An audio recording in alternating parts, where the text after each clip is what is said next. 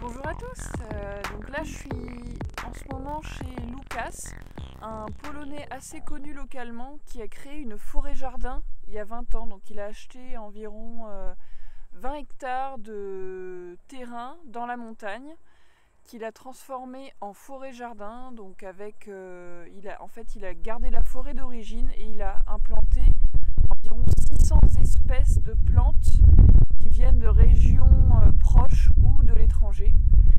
Et il a une vision de la forêt qui est assez intéressante et je vous laisse la découvrir. C'est très intéressant, notamment pour, j'ai pensé aux BTS GPN qui auront une vision de la gestion d'une forêt par l'homme assez intéressante. À bientôt.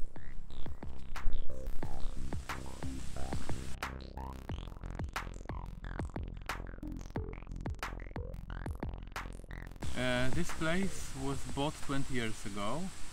It's a complex of abandoned arable fields and meadows which belonged to retired farmers, and it was sold by the state.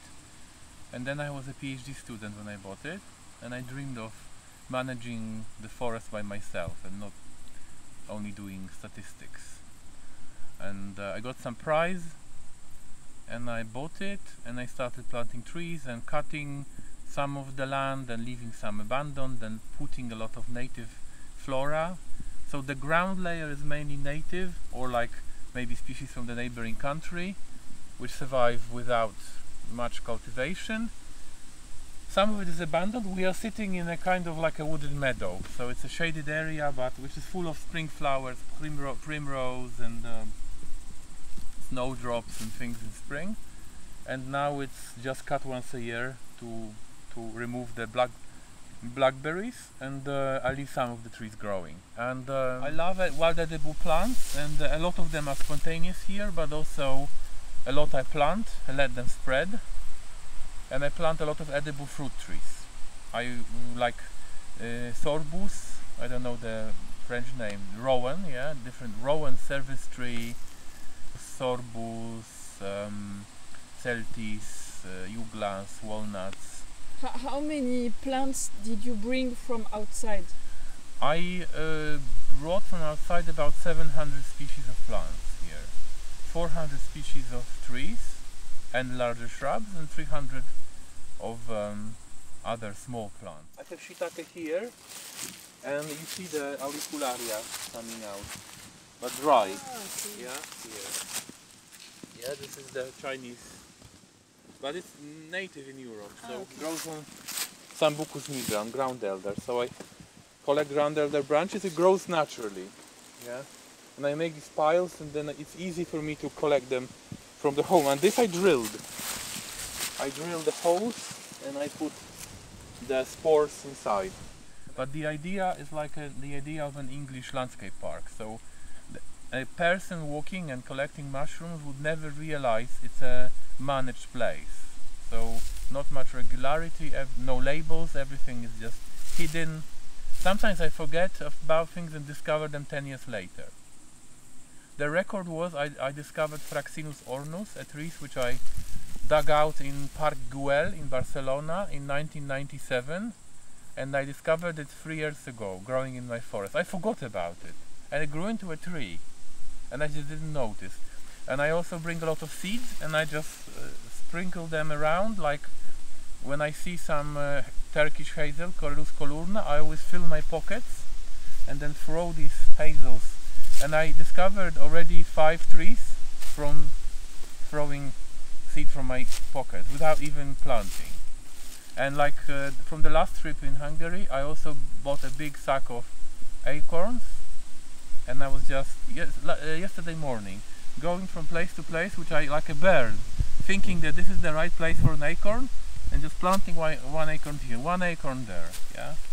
And actually a lot of it comes out, some percentage, you know. You're surprised. So then if something like this comes out, I just cut the trees around. I do something like, which is called halo. So if there is some tree in the forest which I like, because it's beautiful, because it blossoms, because it has fruit, because it's an oak, for example, I cut the trees around it. So I create space for it. Yeah. The mountain is divided mentally. I don't have a map of it yet. Maybe I should. Into plots of about 3,000 square meters, which are easy to manage if you cut them, because you can bring a tractor and a tractor can cut it in half an hour. And some of the plots are open grassland, some of the plots are forest, some of the plots are coppice forest, which I cut every 10 years. Some of the plots are wooded meadows, so there would be, I don't know, 10, 20 trees, and the guy would come with a scythe and cut it. So it's a mosaic of a few types of vegetation. Yeah? And some of the meadows are cut early in June, some in July or August. So also it gives a different vegetation because different cutting regime. And now, do you want to do it for you or for people, for the landscape? No, it didn't change. Actually, the aim and the main principles haven't changed at all for 20 years. This is amazing. That I would change the aim if I saw the reason, but I always wanted to be an extensive forest where you don't do much work. And the idea is that this place gives me freedom. So I like doing things, but to a certain extent, and I allow myself to do as much as I can as I want to do. Yeah. So if suddenly I'm ill or if I can't do things, I will let this forest grow and just let it overgrow, because that's nature. But because I have energy, I will exert as much influence as I can, but without the kind of Taoist thinking. So that the energy flows. That when I go here, I come with joy. Yeah, not as a laborer. I usually do one hour of work a day, but I usually do some work. Yeah. So it's mainly for you. For me, it's an intimate interaction between me and the nature. But then I think that maybe one day, I hope my grandchildren, or some people who inherit this place will kind of respect it. Yeah. So I told my children that, because they are not interested in botany, that if I die, if they manage this place, what I want from them, I will make a list of 100 trees, which are my favorite trees, and I will mark them when I'm old, and I'll tell them to just take care of them. Yeah, and the rest will take care of themselves. Yeah, the rest is nature. Will change, will transform. But I want these 100 trees to stay and be admired, and people talking about it was planted in 1997, 1998, blah blah blah, brought from China, brought from a seed on the Great Wall, brought from Hungary, brought from Italy, brought from Bulgaria, from Croatia, from France. Can you give us 3 examples of trees or plants that give edible fruits with nice properties or nice anecdote about those trees, or the trees you prefer? There are many. I would say one of the things we should plant is a black walnut, Juglas nigra. It's a walnut which grows very well in the Central European forests, comes from America, has edible nuts. It hasn't got so much inside as the normal walnut, but it's very nice and it's very long living. So if you plant it in case of famine, war or something, it's very sturdy. It survives frost, you can have it. So I also planted a lot of walnuts.